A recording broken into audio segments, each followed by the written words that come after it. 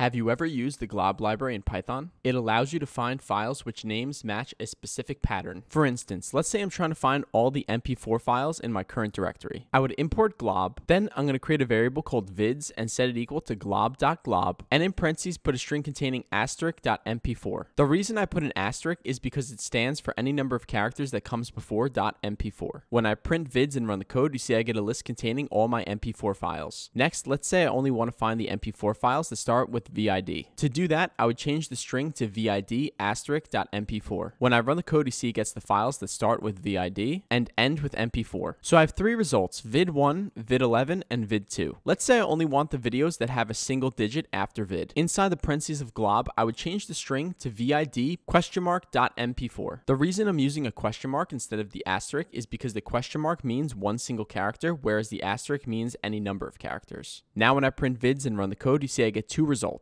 Both of these files start with VID, then have a single character, so the first one has a 1, the second has a 2, and then ends with .mp4. If you want to learn more Python, like and subscribe.